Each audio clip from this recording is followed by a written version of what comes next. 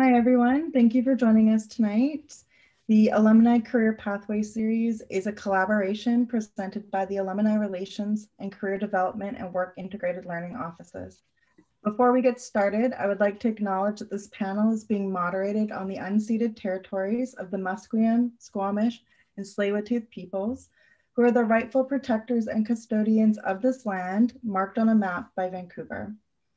To introduce myself, my name is Sarah Mulchin, an artist here in Vancouver, where my work dissects private and public disclosure in parasocial relationships. I represent the Alumni Relations Office here at Emily Carr University, and I am an alum myself, graduating in 2015 with a BFA in Visual Arts. Shannon McKinnon is the Executive Director of Career Development and Work Integrated Learning. Shannon will be introducing the purpose of this panel.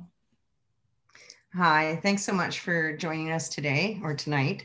I just wanted to give a brief overview of why we put these panels together, and it was to give alumni an opportunity to talk about their career pathways and also to demystify and give clarity for current students and recent alumni. Because as you know, as alumni, what it was like when you were graduating and, going out, post-graduation. So that was the purpose of this. I also wanted to let students, current students know and alumni that you're welcome to come to our office or not in person, but you can make appointments with us for Zoom meetings for advising and for career development and professional development. We help with resumes, job searches, interview prep, grant writing, applications to grad school, lots. So anyways, just come by and see us, or I should say email us. And thanks so much, Sarah, and over to you. Oh, and I want to introduce Ghislaine Crawford, who is here as well. And she's the advisor for the undergrads, and I do advising for alumni and grad students. So thanks. Thanks so much, Shannon. So this panel is being recorded and will be available to watch within 24 hours after the panel for those unable to be here on the leeway.ca, which will be listed under resources. The Leeway is the social and professional networking site accessible to all Emily Carr University community members. Students who sign up to the platform between now and the end of reading week will be entered to win an Opus gift card. At the end of the series, all episodes will be available on both Artswork, which is the Student and Alumni Job Board and Resource Center, as well as the alumni website at ecuaa.ca. Tonight's panelists have all utilized and leveraged online spaces to further promote their careers. Whether it's building mailing lists, advertising workshops, building brand partnerships, finding clients, selling work, or promoting publications, these artists have created a space and community that works for them. I'm pleased to introduce this group of talented individuals who'll be sharing their expertise. Rebecca Chaperon's work presents a visual journey in which we are repeatedly immersed in surreal versions of the world, places that waver just outside our perception. Hovering crystals, palatial icebergs, secretive caves, and psychedelic gardens are some of the recurring motifs found in each of her painting series. Rebecca's work shifts between treating the landscape as figurative representation or as highly symbolic spaces that hint at a mysterious narrative. Her work is exhibited and collected internationally, and she's a two-time recipient of Canada Council Awards for her Antarcticus and Cave Painting series, respectively. She is shown extensively in Seattle, Toronto, Vancouver, and Montreal, and has been included in exhibitions in Richmond, Virginia, Chicago, Illinois, San Francisco, and Los Angeles, California. Her paintings are held by several private and corporate collections, including TD Canada, Zenvist, and Aritzia.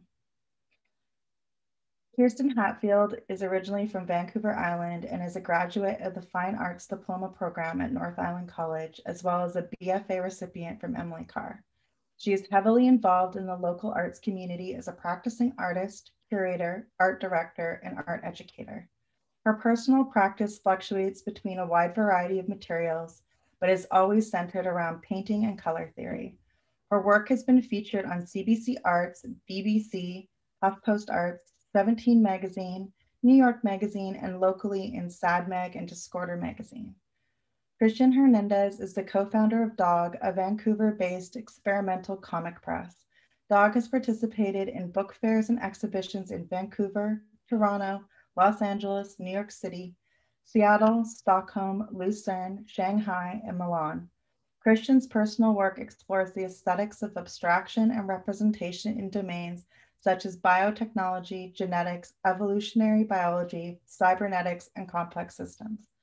Cristian has done web design, illustration, and graphic design work with Garden Don't Care, Neon Eon Wine, Little Burgundy, 221A, Oxygen Art Center, Carousel Magazine, As Is, and OCA. He is currently an MA student in the graduate program in Science and Technology Studies at UBC. Ethan Barry Murley is a visual artist in Vancouver. His practice explores sexuality, identity, interpersonal relationships, intimacy, and the dialogues around them. Working with both figures and text, Murley explores these themes through the mediums of illustration, photography, painting, printmaking, and tattooing. His work explores ideas around erotica and breaking down societal norms through the lens of his own experiences as both an artist and a subject. Documenting the banal and everyday alongside the erotic, intimate, and explicit, Murley builds narratives in his work that welcome viewers to become voyeurs and project their own experiences and desires upon his work. After the panels, you'll have a chance to ask each of these artists follow-up questions in breakout rooms. I'd like to start by asking our artists to please share an introduction to your work, starting with Rebecca. Thank you. Can you hear me okay? Yeah. Great, thank you. So your introduction was pretty great for my work. Beyond that, current work I'd like to talk about is over the past year of the pandemic, I began working on these window scenes that are mostly inspired by the kind of internal world that we all found ourselves in during the pandemic. And I like to explore elements that are magical and highly symbolic and create little narrative spaces within my work. So I started to assemble things on these window ledges and kind of create these magical views because I'm also very much interested in escapism. And I felt during the pandemic, these little window shapes were a really great manifestation of this idea to create a window out of our home lives, which were feeling sometimes quite suffocating. So it was taking those surreal elements and then creating a new sort of shape for them to belong inside of. So I'm still kind of working through a lot of those right now. Thanks so much, Rebecca. And Kirsten. Yeah, your introduction to me, as you said, my background is in painting. So definitely abstract painting in a large scale is what I had been doing for a long time. But 2 years ago, almost, I got really sick, and now painting is very difficult for me to do because of my illness. So I've been working a lot more digitally, still painting as much as I can, but much less than I used to.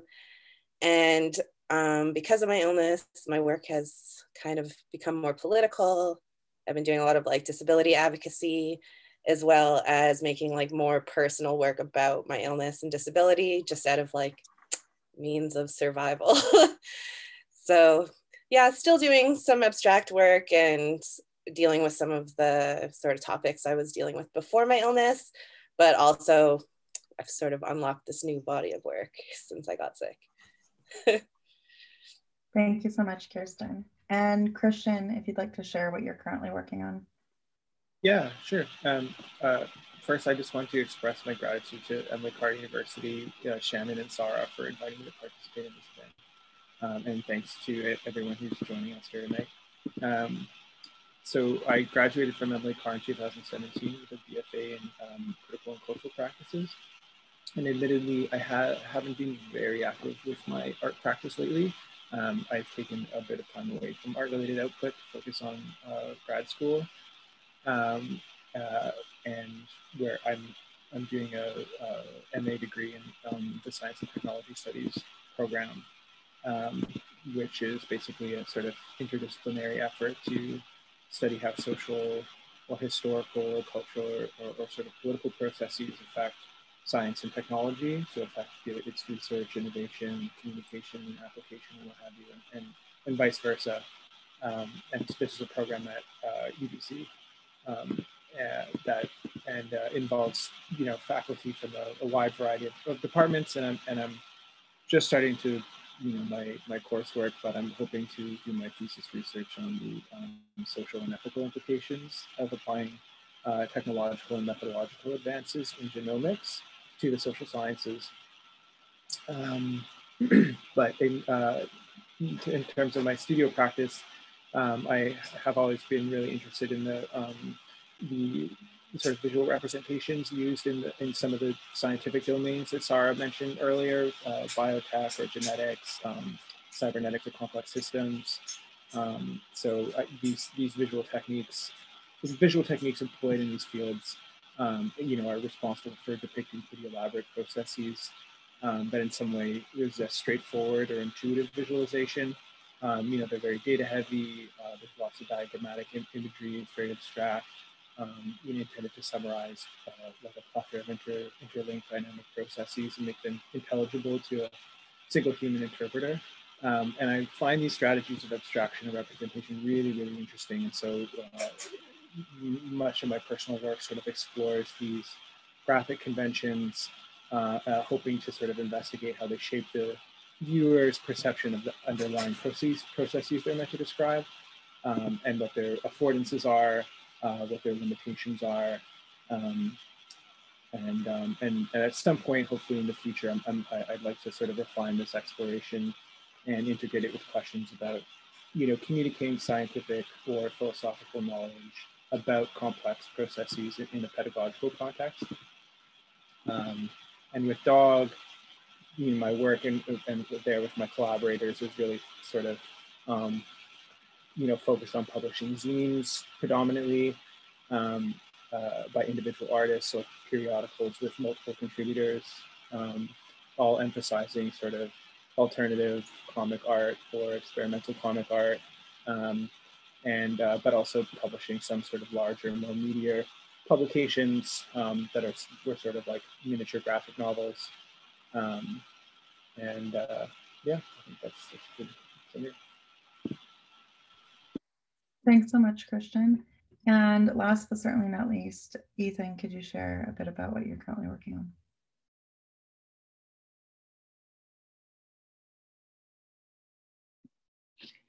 Thank you. Again, this is really exciting to get to talk about all of this. As Sarah had already said, a lot of my work focuses around the erotica and interpersonal relationships in my life. So in terms of talking about what is going on currently, COVID has put a really big impact on that with restrictions of space and how we interact with other people. So a lot of the work I've been making over the last year is kind of trying to adapt my practice within the restrictions of COVID and how those restrictions have affected queer spaces, the experiences within queer lives and the intimacy. So right now I've been exploring both digitally and publicly, like public spaces in contrast to each other, and also in contrast to like private spaces through animation and writing and photography. So I'm working on a couple different series. One that kind of bridges with my commercial tattooing practice, where I am making a small animation that I am tattooing on multiple people's bodies, because we can't have multiple people in a space, but I can make this work over multiple bodies, which is really nice. And then also a photography series that is documenting cruising spaces, which I don't know, I'll ask Sarah, I don't know if I should kind of expound on what cruising is, but so I'm documenting spaces that queer people inhabit in Vancouver within the context of COVID, because public spaces are a lot safer in terms of interacting versus private spaces, which we're really not supposed to be having people who are not within our bubble into. So yeah, so I'm working on a photo series that documents those kind of interactions right now. Thank you so much. So I'm going to jump into our series of questions now. How has digital spaces impacted your careers or your work, or what change has social media had on creatives as a whole?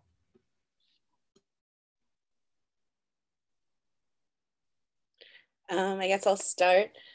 I think I'll start with the bigger question, which is what my opinion is on social media and technology impacting sort of the art landscape as a whole. I think that traditionally, pretty much before my generation, like even 10 years before, the power was very much in the hands of the gallerists for fine art, and for commercial art, some in the hands of gallerists or furniture stores and whatnot. And I think social media has really given the autonomy to artists to represent themselves how they want to be represented, as well as artists that would normally be shunned from gallery systems for a myriad of reasons, now have sort of a more level playing field, still not perfectly leveled, but so yeah, I think it gives us artists a lot of autonomy of how they want to be represented, what kind of work they want to make. They don't have to fit in a box in the same way as before. Lots of artists are doing lots of interdisciplinary work where traditionally that was more difficult to do. And yeah, more autonomy for artists to be represented that would normally not be represented at all in a gallery system.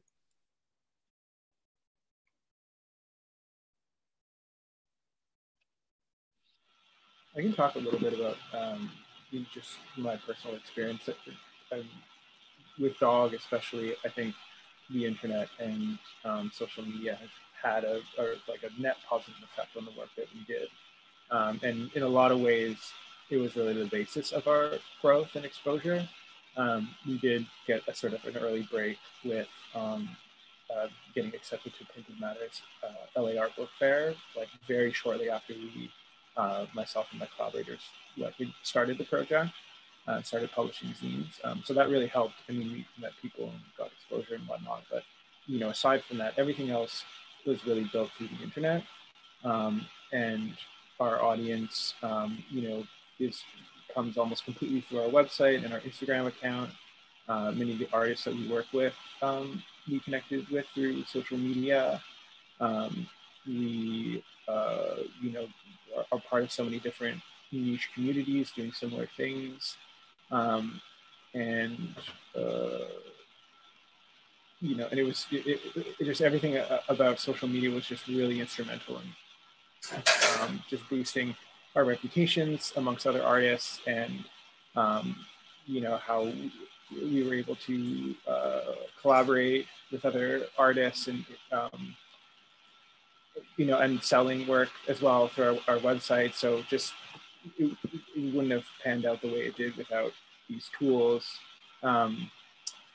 But simultaneously, there are obviously a lot of effects about social media, a lot of effects that social media has had on creative production, maybe that are that aren't so advantageous. For me personally, I found sort of managing metrics of our website viewers and social media accounts becomes really, really taxing and sort of burdensome at times. And it just becomes, sort of like this, additional obsession that in my experience started to kind of subtract from being able to focus sometimes on what I actually wanted to make through the press. And in a broader sense, I think sometimes social media contributes to kind of homogenizing artists' outputs, especially artists earlier in their careers. Because things trend and folks with less visibility, sometimes end up gravitating towards these aesthetic fads. So like a really easy, simple example is like the corporate Memphis graphics, the sort of flat vector illustrations, and you see sort of similar patterns with less known but relatively popular styles. And I think there's something about the quality of virality and the incentives built into social media that that can be misguiding for artists. trying to find their voice, essentially. And there are a lot of other, things to say about the downsides of social media, but maybe I'll hold out for later on.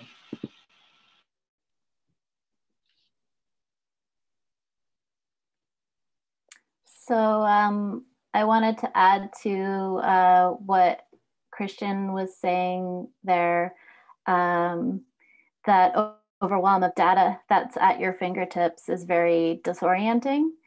And I've found that it's hard to, I mean, we have to learn how to run our own business. So then this idea of data is very tantalizing. What do you keep? What teaches you something? And you really have to make choices about what you're going to do. Otherwise, you can just become a data collector, and that's not our function. We still have to make our work and focus on all aspects more holistically. And one thing I do want to say about Kirsten's work is digital.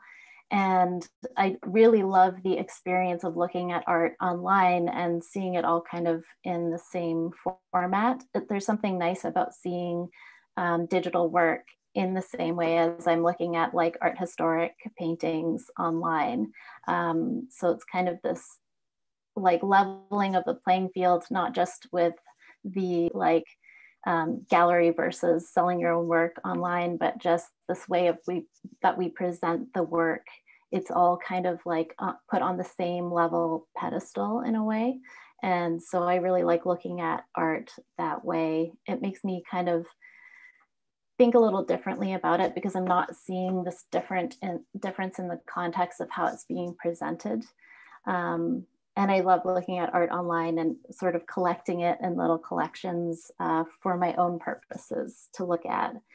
For me, I think that when I saw this question, I thought a lot about boundaries, because how having social media affects us is like, first of all, like I think really impactful on, first of all, presenting yourself as an artist and having to decide how much to present and what you want to keep that's personal. And I know that I have like drawn some pretty solid boundaries around that for myself, but I don't think that's something that is very clear when you start out. So, you know, if you went back on my Instagram way down to the early days, you probably see all kinds of photos of like my day-to-day life or whatever. But then as I went on, I just felt like I want to really kind of contain what I'm presenting here, because it feels like a very public space. And people are feeling very connected to me in this space, which can feel also very threatening in some ways, because they don't actually know me and we don't actually have a connection in some ways. So there's safety issues that are there as well, right? So those are kind of my thoughts on what that brought up for me, and based on what you guys have been saying as well. I have so much I could say on this question. Okay. So like social media is how I run my entire business, and it is so instrumental in how I make my money. Being a tattooer, Instagram is basically all you use to book clients and show your work. And that is kind of the game with tattooing. And as someone who primarily uses tattooing as my main income, which allows me to work in my other art practices for myself and not have to worry about that being a financial aspect, is really nice. But it does mean I have to fully rely on social media, which has so many negatives, just as many positives, but so many negatives. And so I totally agree with a lot of what Rebecca was saying. I think in terms of what I make in terms of tattooing, as well as what I make in my art practice outside of it, which is so personal, I had to really figure out what I was willing to share with people and what I was comfortable sharing. And I very quickly learned what I was comfortable with sharing.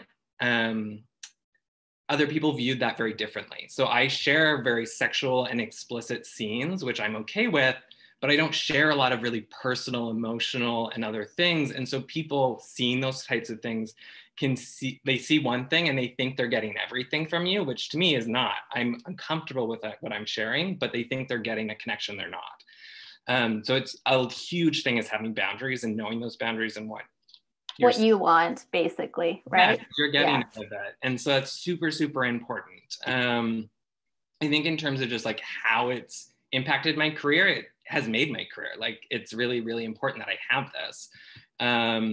And that's great, but it also like controls it in a very weird way.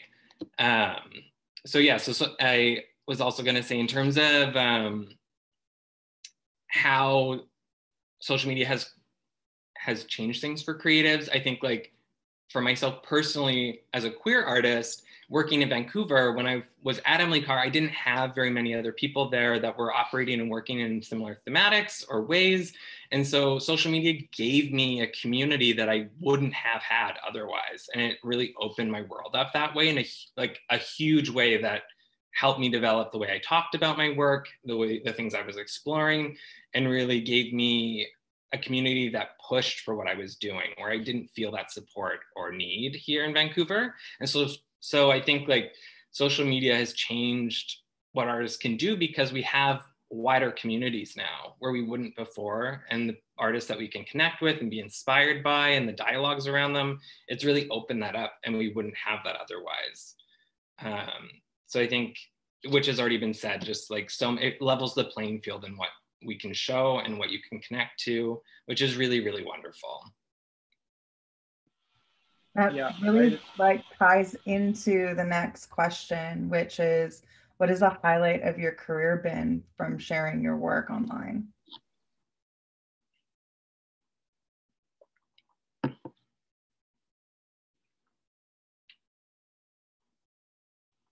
I can go first.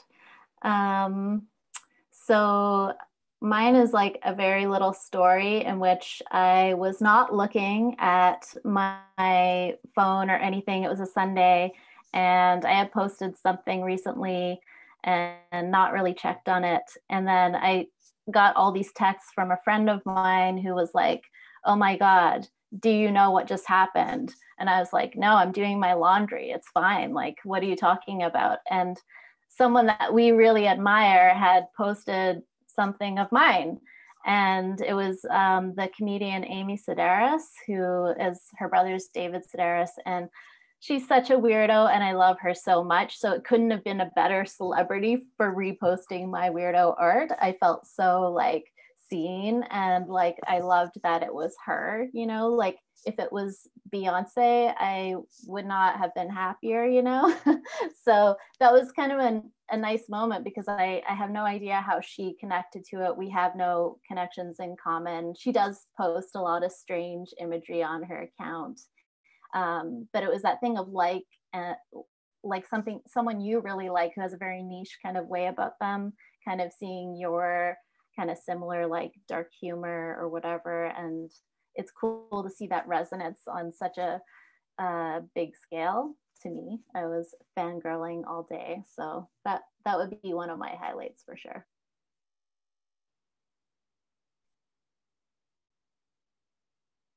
I could go next. I have lots of highlights, like, because my life revolves in many ways around social media, but I was trying to think of it in terms of my career specifically, but I think a lot of the work I've made that I put on social media has put me in contact with a lot of people who now are really, really important to me. And so I think just the connections and relationships I have developed because of social media are the highlights. I like the work I make, and that's really great, but a lot of these relationships have helped me even develop what I'm making and like how I think about my work. I think that for me, that's what the highlight would be, is just like the connections that I'm able to form around it. And I've like 2 of my last boyfriends I met on Instagram, like, or they knew me before I met them because of Instagram, which like gives them a weird like context to who I am. And it's just like this weird thing. But yeah, Instagram really creates a lot of relationships and connections, which is what my practice is about. So it just kind of fuels that for me, which is really, really lovely. Yes, similarly to Ethan, I would say the connections I've made with other artists and fans slash patrons that are like genuine connections have been by far the highlight. Career-wise, even though it's more indirect, they've probably done a lot more for my career than any of the direct things from social media, because these artists I've like been friends with for years. When I travel, I have places to stay for free. When they come to Vancouver, they stay with me, and it's just the art community. Art community is so much about community that you really have to be networking, either social networking online or in person, and making those connections. And also it just like feels good to have genuine friends and connections. But as far as directly, this summer, the Whitney Museum acquired one of my pieces through the Printed Matter archive and reached out to me on Instagram. I have had one of my paintings turned into a meme about 4 years ago. It was a very random painting. It was for a show at a local gallery that doesn't exist anymore called Hot Art Wet City. And it was a year of the sheep show. So everyone had to paint a sheep. So I just painted a sheep for the show. It sold. I never thought about it again. And then like a year later, it got turned into a meme because a Spanish guy who I ended up reaching out to wrote, "It's not easy being the psychedelic sheep of the family" on it. And then it went viral, and Sean Lennon shared it, and a bunch of celebrities. So that was pretty weird. I will say most people don't know that the work is mine, but I don't really care because I don't consider it like part of my main art practice to paint sheep. But I have had some brand collaborations out of it. So that's nice, I guess. And yeah, most of the people who have interviewed me that have been magazines or whatever have found me online, not in person. Only the Vancouver people have known me in person. I love that you got a brand collaboration out of that. Yeah, and also a lot of people selling t-shirts of it illegally. Oh, damn. But I mean, look, the image I uploaded of it was taken with an iPhone like 3 through a frame. So like the pictures they're printing on t-shirts aren't high quality. Like, like you can have that.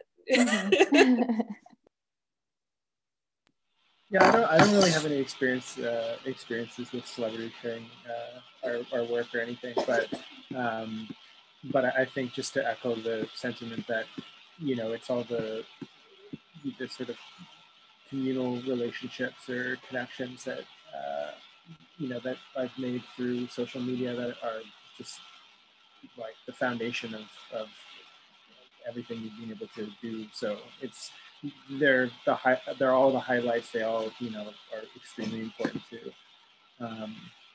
Like Kirsten was saying, you know, being able to stay at people's places when you're traveling for shows or for book fairs, or you know, meeting people that you've looked up to for years and being able to connect with them and collaborate with them and stuff like that. And especially for the alternative comics community, it's so niche and it's so small and it's so, you know, widely distributed around the world that it's really important to have, you know, like social media platforms to be able to connect with these people, because there's obviously a handful of, you know, very talented, interesting experimental comic artists in Vancouver, but you know, the whole community is just all over the place in these small little pockets everywhere. So it's really important to be able to connect with all these folks. Right. It was really fun hearing everybody's highlights. I mean, community is really, really big, but I like the funny stories as well, because that's one of the unique things about being online. And so where do you all exist online right now, and what platform do you find the most useful? I have a feeling it's all going to be Instagram across the board, but you know, you never know.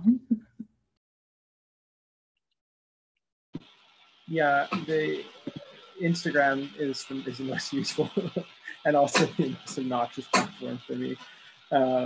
It's just a blessing and a curse. And you know, that, like, obviously the advantages, as I've, you know, mentioned, have been instrumental to our efforts, but you know, in retrospect, I would have liked to have diversified our platform use so we didn't become disproportionately reliant on Instagram, for sure. Yeah, I feel the same way. I definitely have the most experience with Instagram. I never really used Tumblr. I don't know. I was kind of the exact wrong age for it, a little too old or a little too young. But I was using Instagram from day one, first just personally, and then because I started going to art school, I started posting all my art on there. And I definitely preferred it when it was chronological, and I now we're all victims of the algorithm. So I will say, before the algorithm started changing things, I was more focused on likes and followers than I am now. But eventually, when that started happening, I realized that focusing on that was not good for my mental health or my art practice, because I started focusing more on posting frequently than making work that I really like. And I took a step back from it for a little bit, mostly due to my illness and stuff. But now I would say I still use Instagram the most.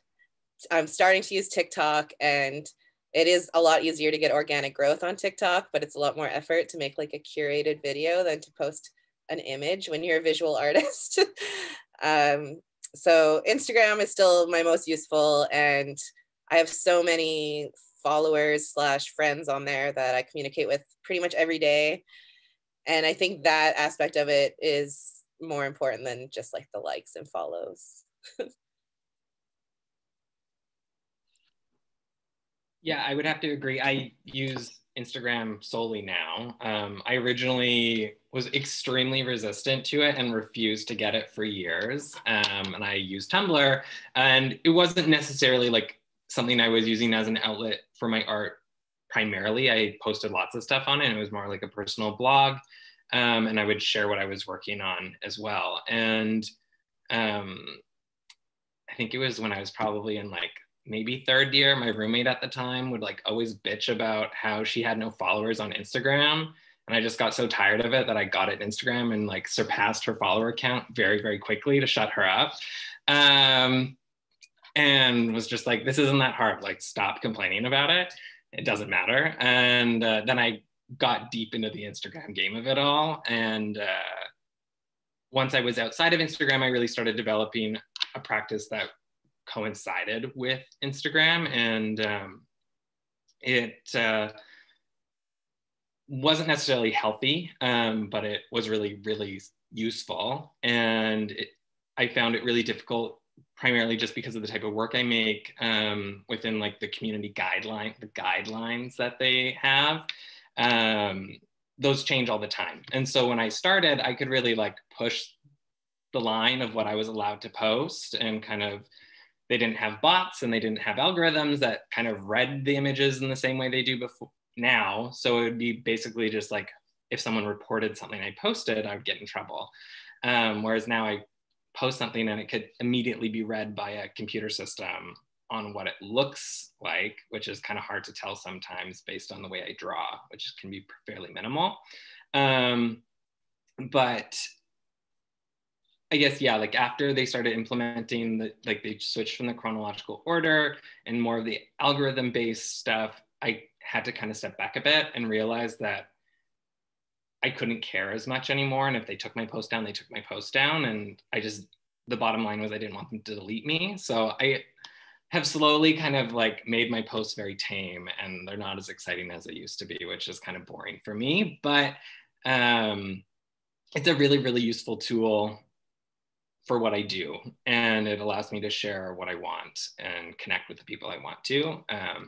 I'm now very resistant to like another platform for that, just because there's no alternative for a visual platform that allows you to post things chronologically. Like Twitter doesn't really work for that. TikTok, I can't get into it. I like really, really respect everyone who's transitioning to it, because it takes so much work. And I think it's a really useful tool for a lot of people, but I don't know how I would implement that for myself and what I do.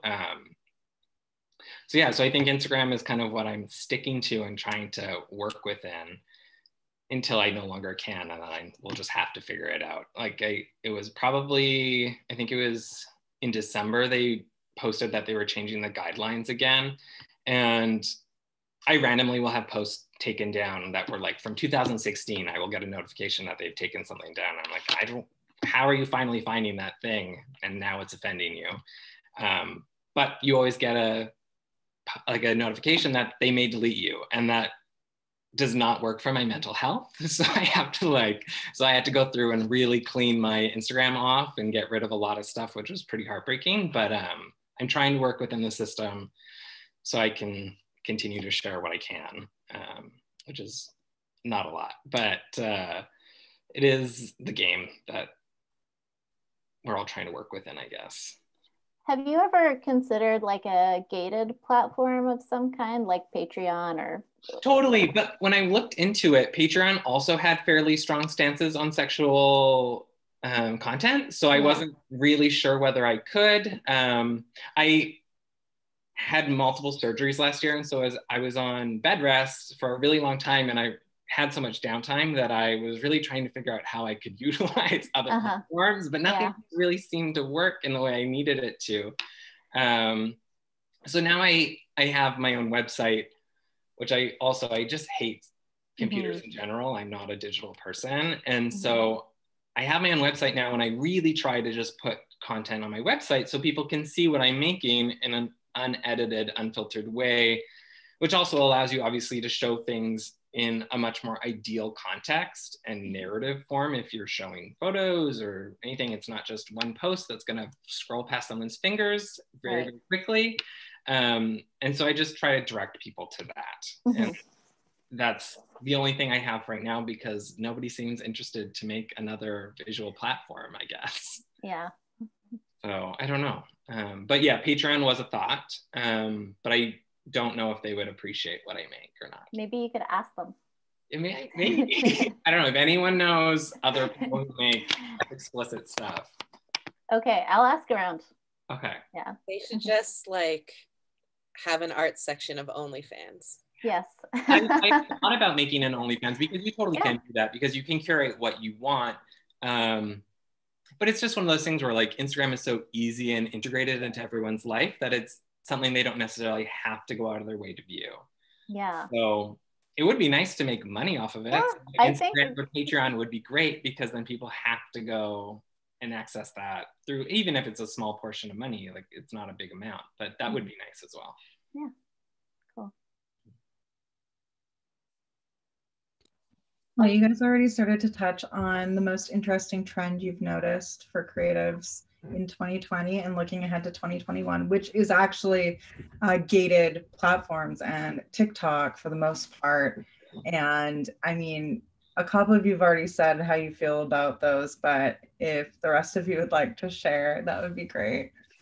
Well, I'd like to elaborate a little bit on TikTok and how I think it's affected art, because both Sarah and I got popular from process videos of art making on Instagram, like in 2016. And that is like when my Instagram blew up. I went from like 2,000 followers to like 20,000 followers, because these process videos kept getting shared by like magazines and stuff. And back then the process videos were very raw, usually just like a short clip of like a single motion or process. And TikTok and now Reels, I find all the art process videos are very, very, very curated and polished. And I think there's good and bad, because I do really like watching time-lapse videos, and they're a lot easier to film as a creator because you just kind of let it run while you do your thing. But I think as someone learning new techniques, that these curated videos are helpful, because I'll watch them for art techniques that I don't know how to do, like textiles or something. And I think they're super educational, but as an artist, there's so much more effort to make. Like a 30-second video can take you all day or multiple days to make. So I think there's positives and negatives, but I think that's a huge trend we're going to see more and more of, is sort of more polished, curated feeds and videos, and less sort of loose videos and stuff, which I think has been going on for a while because of stories as well. because before you would post sort of your raw unedited stuff in your feed, but now that goes in your stories and your feed is like polished. And then the other thing is Twitch is not for gamers alone anymore. Lots of artists and musicians are moving to Twitch, which is why I think in the future they'll probably also be moving to OnlyFans, because everyone's at home. None of us can see each other in person for several more months. And Twitch is a super easy platform to stream and anyone can join. So yeah, a lot of my friends who are artists and musicians have been moving to Twitch as well, which is not gated, it is free. With Twitch, there's some sort of like wallet or something, like people pay you through like? Yeah, you can add tips. I don't know I haven't like streamed on Twitch. I've only watched streams. Okay. So most of my friends that I watch don't do tips because they're just like doing it for the 6 of us watching. Oh. But I do have some friends who are like Twitch gamers that have like followers, and yeah, they can do tips, or they'll like do a stream like for a charity or something. I'm not exactly sure how it works, but it is free to watch. Like you don't have to give a tip to watch it. Yeah. I guess I'll go next. I was gonna just add that I mostly use Instagram like the rest of you guys, and that I'm kind of curious about Pinterest just because it's got more longevity for whatever you add there. So, you know, with Instagram, it's like your post gets shown for a certain amount of time, but with Pinterest, because it's more of a search engine, stuff is like a lot more, like you could get like a month or 2 out of it, and longer if people are saving it for a while. So I'm kind of curious about that. And I know that maybe in North America, it has a certain like connotation, like using Pinterest to figure out what kind of like bouquet you want in your wedding or whatever. But I find that like there's a lot of like European businesses that are using it. And I find that the search engine on there is like really amazing.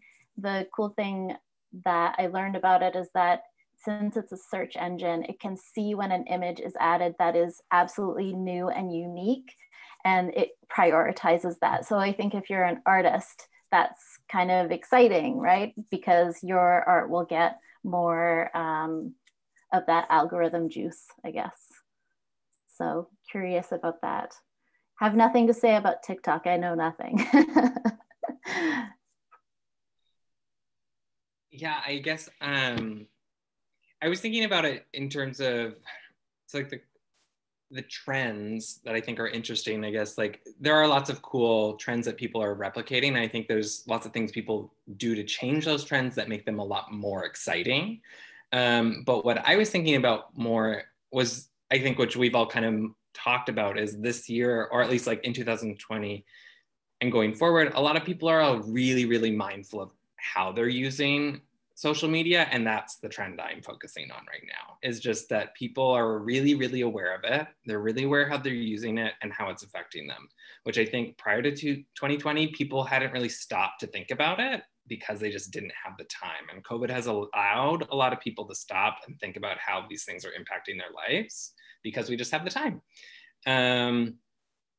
So I think some beneficial things are coming out of that, obviously, because we're all focusing more on what's actually making us happy. And, you know, like if you're following things that really don't have any purpose in your life anymore. And so curating even like who you're following, how they affect you personally, that's really important. And so I think, yeah, more people are starting to realize that, and that's really nice.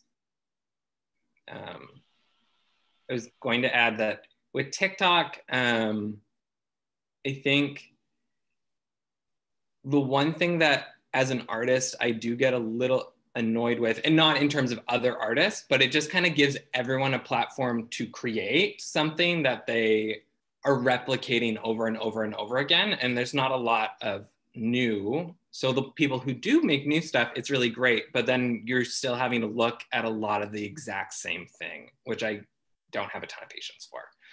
So obviously you can follow people on TikTok, so you don't have to see that stuff, but it just, to me as a creator, gets on my nerves a little bit. Yeah, I feel like that happened before social media, but it's so amplified by social media. Like, I notice it more in illustration than in painting.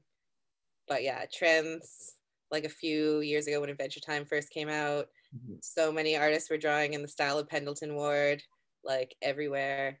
And yeah, now the flat vectoring, where people just like trace a photograph and make it a flat vector. Like every girl I went to high school with is starting her own business doing that. And I'm like, okay, like, I don't know. I don't hate on it, because like I think it's nice for people to have a creative outlet or whatever, but I also don't care to see it because it's so boring. Like, so yeah. I just wanted to add, Rebecca, that there, have you heard of Arena? It's like a pretty small but growing sort of social media platform that is very similar to Pinterest, where you can sort of build collections of content called channels that are either like files you upload from your computer or links. And then you can sort of make these branching many-to-many connections where you can connect channels to other channels from other users, or connect a single piece of media to multiple channels, either in your own account or to others. And it's already, you know, sort of being used by artists, predominantly artists and designers, really. But is the interface quite visual then? Yeah, it's very minimal, and there's no ads, and it's yeah, it's pretty interesting. That it's ARE.NA. Okay, I will check that out. Thank you. Yeah, and I haven't really been paying attention, you know, to creative production lately, so I'm not really sure about platform trends or artistic trends. But I personally I find like creative production using the meme template seems like a really interesting place where a lot of really creative things are happening that are, you know, being produced by accounts that aren't necessarily run by artists, but are creating like extremely you know, interesting artistic work, I think. But also on the other end, sort of like established artists like Brad Trammell is a pretty good example, who use the meme format to produce sort of like satirical content about the art world or about politics, I think that will, you know, will overlap as well with you know, the transition to TikTok and the like, you know, this sort of accelerated virality of social media content, and yeah. All right, thank you for everyone's insights on that. The next question I have is, what challenges are you currently facing as a creative?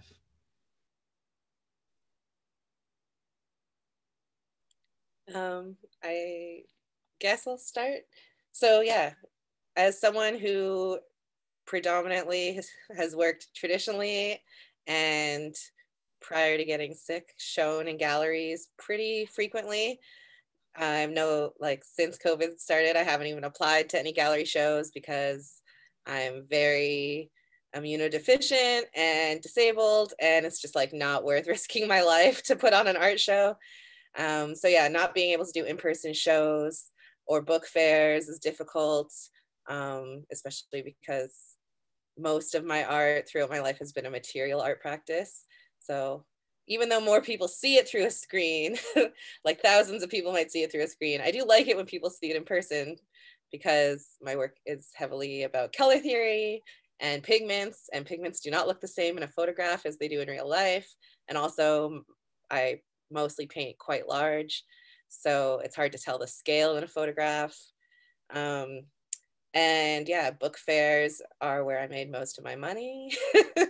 I do sell online as well, and I do make a decent amount online, but book fairs, you can make like so much more in a day than you would make in months of selling online.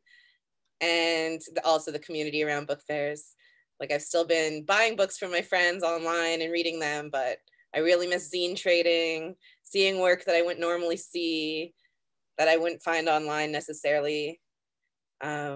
So yeah, all the challenges around COVID have been really difficult. And then as well, I've had a lot of health issues, which has made my art practice difficult. And I'm currently an artist in residence at an elementary school and teaching online a material art practice to children. Not the best.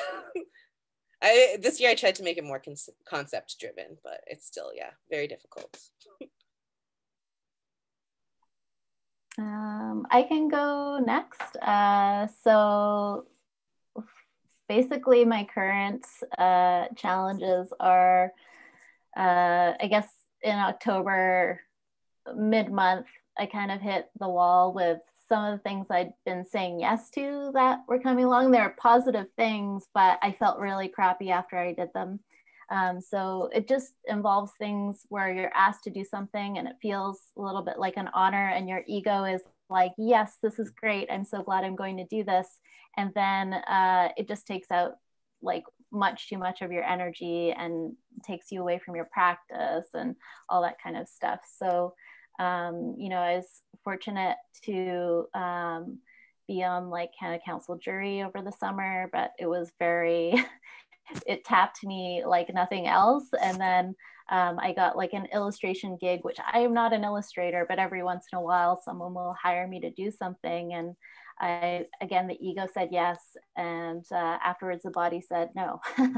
So I have been actually since that point kind of making like a bit more of like a boundaried practice, and trying to say no to more things that are outside of just running my business, because it takes everything, and also making art on top of that, because between those two things there's actually nothing extra. And I sometimes pretend that there is, and I say yes, and then it's a bit traumatizing from time to time. So right now, with the extra energy that I now have because of those boundaries, I'm able to spend a little bit of time just working on my business. I went from Big Cartel to Shopify, which I don't know if any of you guys have done, but man, took me all holiday, Christmas holiday. That's what I did. And it's been amazing. Like I feel actually really satisfied now that I'm not like totally overdoing it with everything. Yeah. But it's hard to say no.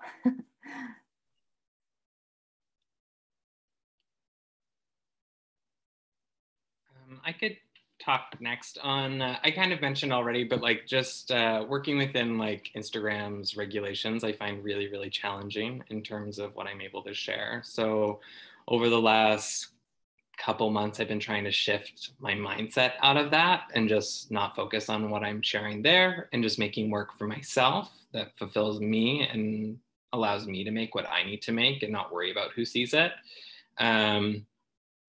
I also mentioned before the restrictions with COVID. It means that I can't actually photograph people very often. The majority of the people within my very small bubble are not people very comfortable being photographed. So I don't really get to do my photo practice right now. That's why I started this outdoors series that allows me to be outside so I can document people in a safe way, which has been nice, but it's really been a matter of like really trying to work around things to make it happen. And then I have a new added stress to my life, which is my studio. We just found out our building's being developed, so I have to find a new studio, which is really stressful in Vancouver, obviously. But there's lots of availabilities because of COVID, which is really nice. So I just have to find a space that meets all the needs I need it to.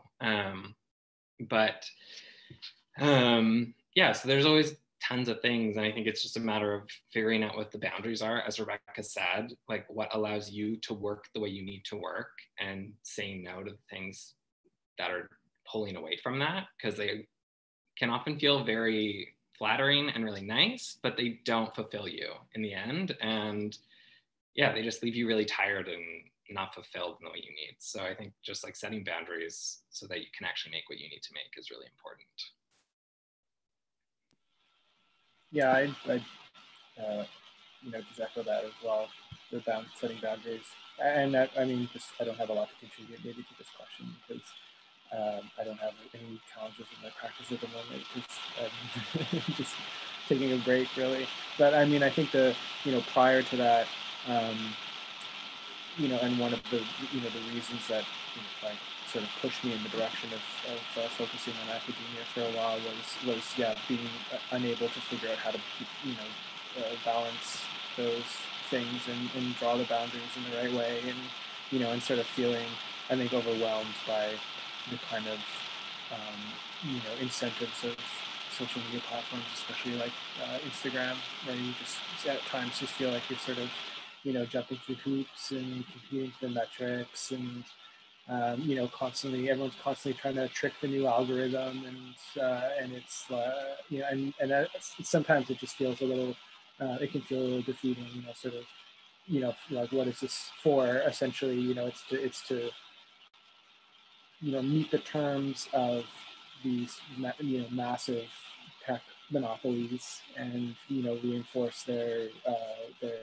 power over being able to curate our content, and and essentially prioritizing marketing and advertising revenue over the, like, interesting creative work that's being done on the platforms. And so yes, I think those are all challenges for me, that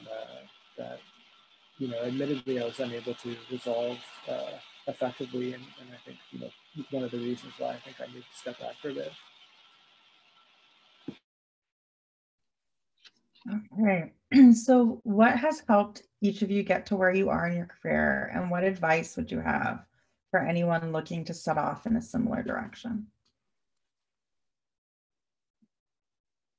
I can start here. One of the things that was really important for Dog was just building an online community as organically as possible, with, like, no buying ads or buying followers or whatever, just seeking out people you admire and interacting with them, interacting with your audience constantly, doing your best, to the best of your ability, responding to people who leave comments on your work, or who message you, with, like, looking for advice, or asking about the, like, looking for opportunities to collaborate, or whatever, and just supporting each other, sharing the work of the, people that you work with and that you admire, sharing resources IRL, for publication. That's really important, because there's a lot of, sort of capital costs with printers or binders, or lots of sort of heavy machinery needed to do some of these things. So having access to spaces and equipment, and being able to, allow people to work with it is, I think, really, really important to have, sharing costs on these kinds of resources as well. Which is, I mean, obviously it's a little bit harder to do during the pandemic, but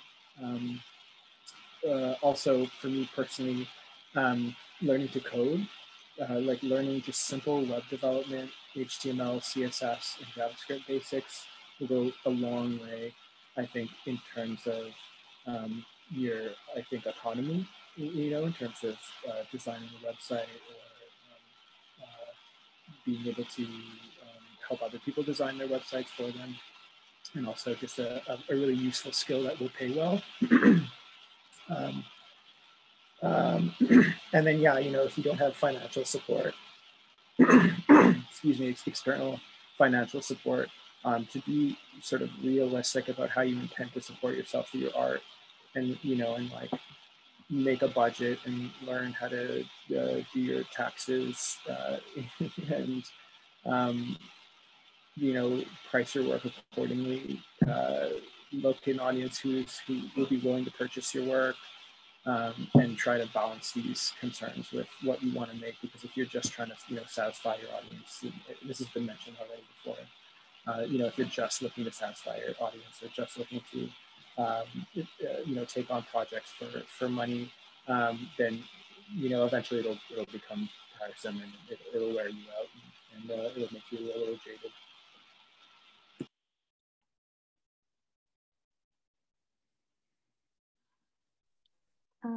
I can go next.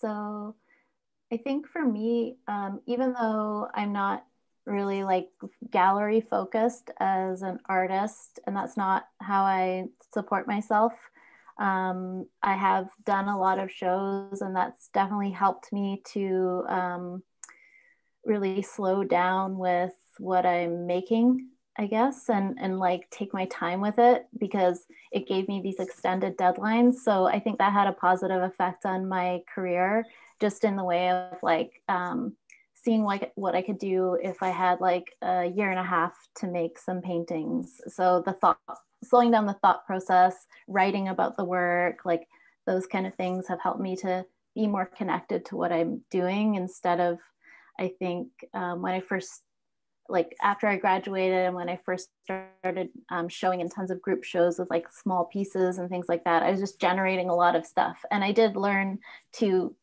paint, and I got to try things out really quickly, but it wasn't until I think I did like a show at the Grunt Gallery, and that show I had this extended deadline, and it really forced me to say like, okay, now I have more time, and what could I do at that time? And what if a painting that before I might spend a couple days on could take me like a month? What would that painting look like? And what could I bring to my practice if I actually gave it time? So, I mean, it's not like ideal to make one painting a month. I don't know how people do that, but people do that and live off of that. So that's amazing.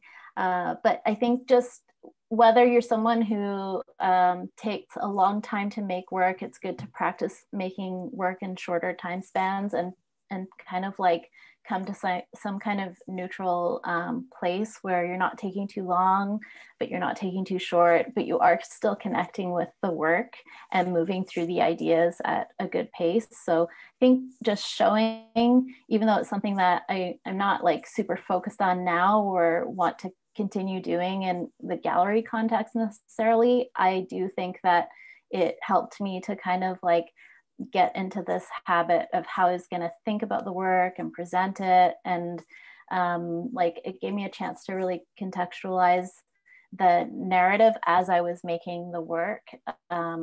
So, I mean, I generally don't have a concept going in. It may be a rough one, but then it kind of develops as I'm working. So it gave me a rhythm to what I was doing, which has benefited me quite a bit now. Yeah, I similarly to Rebecca, early in my career, right out of art school, I found that transition. In art school, you're like really forced to constantly be producing things. And even in third and fourth year, when you get to do more of an independent practice, you're still often given assignments in some of your other classes that are maybe outside of your main practice. And my fourth year of art school, I was probably doing 2 or 3 group shows a month in Vancouver, and then continued that sort of trajectory for maybe 2 years after art school. There were, I will say, more galleries doing group shows back then in Vancouver. So there was like a social aspect to it where it was fun to sort of submit every month to different galleries so you could go like see your friends and what they made in that like theme. And that was good for like sort of getting my name out there and sort of meeting artists outside of Emily Carr, because before that I pretty much only knew my classmates. But similarly, I had a hard time showing people like my whole body of work or sort of what my work was about, because they were only seeing my work in the context of these themed group shows. And I started dating my current partner, who is a comic book artist, and we would go to events or whatever, and he would always have his comics in his pocket and show them to people like a business card, and they would get like the full sort of vision of what he was doing. And I kind of realized like I could be printing my paintings in books or zines and showing those to people, and they can kind of like understand more what I'm about, especially as an abstract painter, where it's kind of hard to explain with language often, especially to those who don't speak abstract painting language. So yeah, personally, I found making books very helpful, both to show people my work and also to sort of see like my work as a body, as like one object. So I found that very helpful personally. And then the other advice I would give, which one of my old professors told me and is so true, is work comes from making work. It doesn't come from thinking about making work. And I find a lot as an artist, I can get in my own head and think about the millions of things I want to do and I want to make, but that's really not helpful. Like you have to actually like do the work. And as you do it, you're going to discover things that you would have never thought about, because there is something that happens when you're physically, even if your work is conceptual, when you're physically seeing it or hearing it or dancing, or like the work comes from making work. It will just spark more ideas. So, I mean, I used to tell myself I had to make art every single day, and I used to do that. But since I got sick, I don't make art every day, but I still try to push myself to at least make something every couple days, like at least a doodle, like anything. So that I think is really important advice if you want to be a professional artist. Like you have to make work all the time, even when you don't want to. Yeah, I guess like my kind of advice for that was very similar. When I was in my last year at Emily Carr, I was lucky enough to have friends who were in the year above me, and I kind of watched them go through the graduating process. And in that year after, where a lot of them really floundered and like couldn't find their footing in Vancouver or like find studio space, because obviously like the facilities at Emily Carr are very different from what you have access to in Vancouver outside of Emily Carr. And so I just tried to be really smart about it and set myself up with as much as I could before I left. So I built like 10 huge ass canvases and like built an entire series of embossing prints that I made after I left, but like wasn't gonna have access to the CNC machine anymore. So I wanted to try and like set myself up so that I had work I could do when I was done. And so I did all of that, but I realized that like I had to have a day job and I wasn't going to get to work on that all the time. So I started a daily drawing practice. So I was making something every day. And that's kind of where my Instagram developed from, was the drawings I was making every day and posting, which didn't necessarily create a healthy habit, because then everyone was expecting something every day.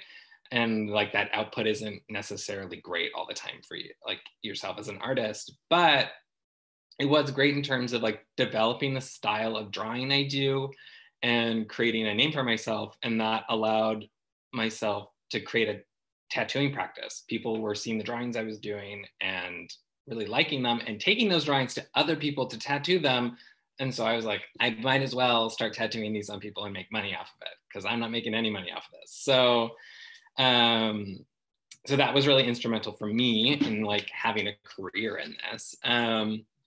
I think outside of tattooing, in my more conceptual art practice, I would say, yeah, like what Kirsten said, like you have to do the work. You can't just think about it. It's not going to happen if you don't, and you have to make time for it. So you have to realize that like sometimes things that make me money aren't necessarily the things I should be doing if I want to be really fulfilled in other things. So I have to make time to make the art, which eventually does make me money, but it's not going to give me money now. So realizing that you have to set goals for yourself and realize that the things you want will happen eventually, and the short term isn't always better than the long term. And I was going to say for advice, realizing that there's a lot going on outside of Vancouver. Don't limit yourself to Vancouver. I think a lot of people within Vancouver kind of get really cellular and focus on what's going on here. And if you don't necessarily get what you need out of it, that can feel really sad. But there's so much going on outside of Vancouver, and people and communities outside of Vancouver are really welcoming, and you'll be very surprised. So utilize those. That's great advice. Thanks, everybody. I know that I've been asked a lot of questions repeatedly, so I'd love to hear from you guys. What's the question that you are most tired of hearing as a creative, and what would you like to say about it so that you'll never have to answer it again? I can go first. So like, I kind of have two parts to this where like, as a tattoo artist, I have to make small talk with people all day, every day. So I get asked the same questions all the damn time, which can be exhausting.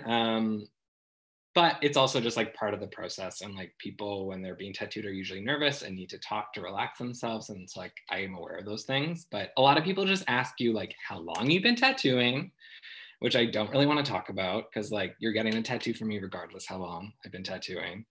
They ask how you got into tattooing. They like want to know the process of it. And sometimes that can feel, depending on how they frame it, not great. So sometimes you wouldn't ask any other professional like how they got their education in terms of what they're doing while they're doing it for you. If you wanted to ask me that before I was putting ink on your body, then that could be like helpful. But while I'm tattooing you, that's kind of distracting and not super fun. But I think like the other thing I try to remember within that context is that tattooing is like super gatekeeping, and I try to share information really widely with people if they want it. So it's just a matter of being like really respectful of artists and the journeys they've been on to get to where they are. So not being casual about the questions you're asking. So like being really meaningful. And if you actually want to know, ask. But if you don't care, don't ask. The other like annoying question is everyone always asks me like, what's the craziest place I've tattooed? Everyone wants to know other people's like what's going on with other people's bodies, which isn't really like consensually that great to ask. I don't really want to tell other people about other people's like private tattoos.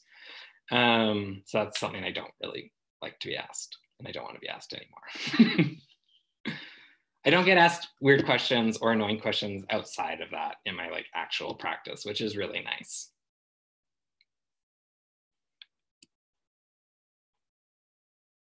So, yeah. The only question that I've been asked repetitively is how to pronounce the name of our press, because it's just spelled with two of each letter. It's like D-B-O-O-G-G, which is fine. It's not annoying to be asked that because it doesn't. I don't really care how you pronounce it. So anyway, you'd like, I just say dog, but yeah, besides that, I'm honestly just happy and to hear anyone's questions and open to them. I can't think of too many things that people have asked me that have been frustrating to hear or challenging to answer or something like that. Yeah, similarly, I don't get asked a lot of questions that I find super annoying. Definitely when I was in art school, creepy guys would often, when they found out I was in art school, the first question was, do you draw people naked? So that was annoying and constant for sure. But outside of art school, when I tell people I'm an artist, they pretty much never ask that question. Otherwise, I guess my partner is also an artist, and we both table at book fairs together and often share a table, and our work looks very different from each other's. But lots of times, especially like comic dudes, will treat me like it's not my art and like ask him questions about my art, and he'll be like, she made it, it's hers. And then they like pretend I'm not there. And I've also had a solo show where my name was on the wall, and like a person from a magazine went up to him to interview him for his solo show. And he's like, what? So yeah, just like weird sexism things that I like never noticed before dating another artist, because I used to be the only artist in the relationship. But talking to my other friends who are like artist couples that are like heteronormative appearing, it is pretty common, I guess, where the male counterpoint gets all the questions, or they pretend that the girl's just like there as an object. I don't know. It's really bizarre. So yeah, I find that very annoying, especially because like at these book fairs, I'm usually wearing like clothes that have my art on them, and it's like all rainbow. So it's like pretty obvious, I think, that it's my art. But, and my name is on everything, which is like, you know, a female name. I don't think I have really like a particular question that has annoyed me, except that I guess there's always that moment where you're at a non-art event around a lot of non-art people, and then they ask you always, what is your art about? And it's not that the question is annoying, it's just that like I'm so used to what the response will be the second I start talking about my artwork or showing them it on my phone. It's just like complete glazed over, and they just don't know what to say. So when people ask me that question now, I actually think about the time I saw another artist answer that question in a way that was kind of not answering the question. So it was the artist Bradley Harms. I don't know if you guys know him, but he was asked that question, and I just saw him like decide to not, like he completely decided to not answer the question, but instead he just talked about what he was excited about right now visually and like in life. And it was a great conversation that he had with the person. I think sometimes people like don't know how to deal with us. And so they find engaging, like the second they ask that question, it becomes hard to communicate a little bit. They feel a little out of their depth. So it was kind of cool to see him answer that question in a way that like he just started talking about colors he was excited about and things he was doing, and it was amazing. I've never seen it happen that way before. So yeah. That's a great way to answer a question that you might feel like awkward answering. What is another piece of practical advice you'd give to anyone that's starting out? We've got emerging artists who will be watching this, and I'm sure they're curious to know about one practical piece of advice. I think Kirsten and Ethan really made a good point about like just, you know, making time to work and like, you know, just constantly working at, you know, your practice. I think also in terms of sort of finding your voice, it's really important. I think in my experience, at least, I would spend a lot of time sort of trying to formulate that in my mind before actually implementing it, and then realizing over time that like I actually just have to go through so many iterations of implementing it over and over and over again until you start to figure out, you know, what it is that you're actually interested in making and what will ultimately produce work that is idiosyncratic and personal and that does, you know, have this quality to it that is you know, highly individual. And the only way to, for me, the only way to have reached that was through working over and over and over and over again. So yeah, I think that's a really, really good piece of advice. And also, I think you people should learn to code. Creatively as well. I mean, like there's a way to incorporate it into your art practice, but I think it's just a really good, also like you know, fundamental skill to have that, you know, can complement your work or you know, open up avenues for, you know, being able to sustain yourself, I think, in order to produce work that you want.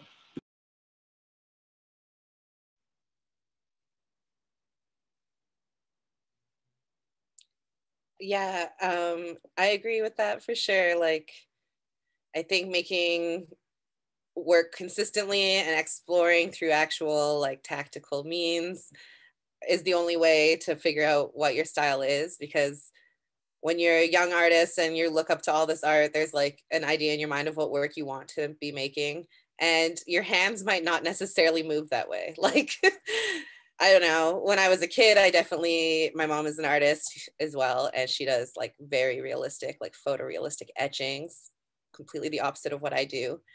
But when I was a kid, I always tried to draw realistically. I spent so long learning how to draw realistically. I can do it, but it's actually not fun for me at all and a total struggle.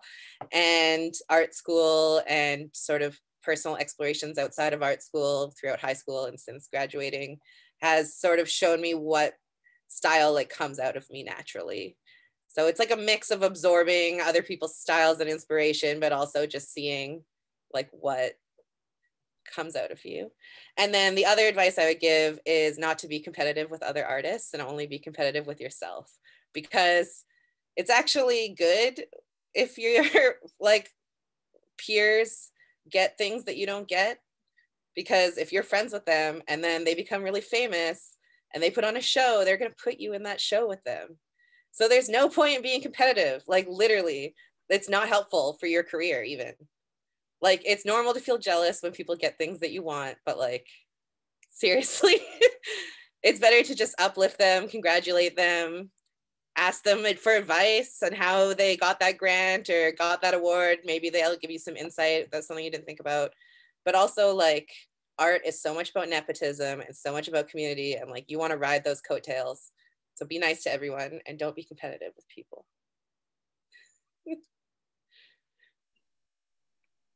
I'll go next. I think you guys have kind of mentioned this one already, but just the idea of like when you sit down to make work, that you make it for yourself, like to like thrill yourself, to amuse yourself, to totally dig into what you're most interested in and not have any guilt or weird shame vibes around that, and not play into like sometimes when you sit down in front of the easel or whatever medium you're using, you can kind of hear a lot of different voices in your head of like, do this, do that, this is acceptable, this isn't, or people like this, do this, right? So I think that being able to just like really zero in on making art for yourself, I know that sounds really simple, but I guess what I'm trying to say is that like you should feel really into it.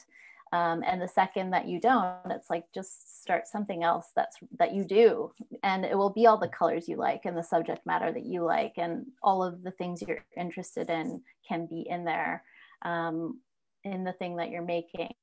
And I mean I work fairly like, you know, figuratively, but you know, that can be abstract, that could be conceptual, that can be whatever you're making. And I think that one thing that I learned in just getting like grants, I remember I really believed that I was not the type of artist that would ever get a grant. Like I firmly believed that. And yet another part of myself was like, okay, now prove yourself wrong, or at least apply for the practice and get better. And maybe in 10 years, this is what I said to myself, maybe in 10 years, you'll get a grant. And it actually happened a lot quicker than that. And I was able to get 2 really big grants, and it was amazing. And it really helped me to do that work of zeroing in on stuff that I liked, instead of having to worry about what was selling and who my audience is and what they wanted. So I'd say those things go together, like just being patient with yourself and being able to check in with those assumptions you have about what type of artist you are and what you deserve to get, because that will totally block you from applying for stuff or asking for what you want.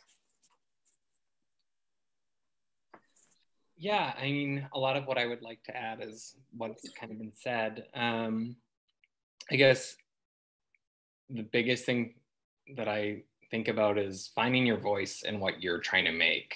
Like if it's not coming from you authentically, people won't connect with it in the way you want. It needs to come from you. It needs to make you happy. So make what you want to make. I used to think about like what was more commercially viable, and it didn't make me happy. Like it could make work and I could sell it, but like then you just end up making that because people want it. And then you just are sad and you're using all your skills for things that aren't making you fulfilled. So it's really important to like really push yourself into finding your voice, what makes that voice happy and fulfilled, and really nurturing that so you have the experiences you need to push it and further it.